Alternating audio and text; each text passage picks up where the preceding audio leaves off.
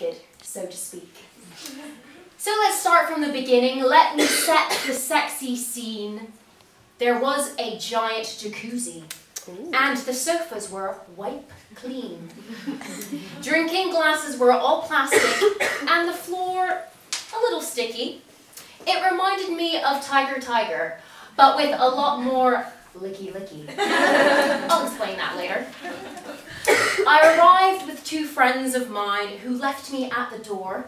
I was scared to be alone, but excited to explore. A couple sauntered up to me. They were a smidgen older. I tried to act all nonchalant, squint my eyes so they would smolder. The woman asked about my kink. I blanked, said, I don't know. I was worried I'd say something random and end up sucking her big toe. Later I saw the same couple, floating starkers in the tub. They waved at me convivially as each other they did rub. I waved politely back and awkwardly declined.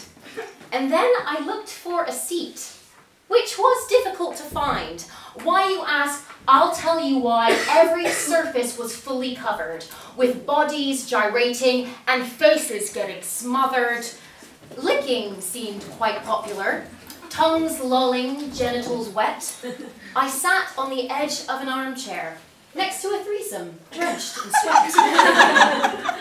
I attempted to be like a voyeur, sophisticated and cool, but it was hard to maintain this image whilst being sprayed with specks of drool. Another couple sauntered up to me.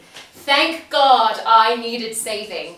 They said I was looking cute and were up for misbehaving.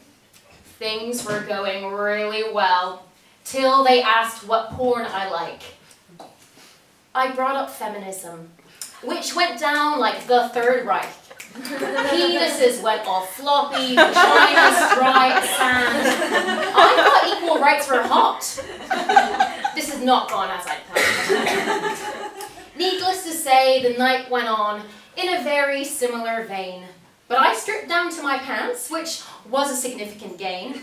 Also, someone touched me, right there in the small of my back, which I interpreted as an orgy invitation, but it was just a friendly whack. And to be honest, that's it. That's my sordid story. We'll see what happens next time. Hopefully, something more hoary. I've reclaimed that word, guys, it's okay.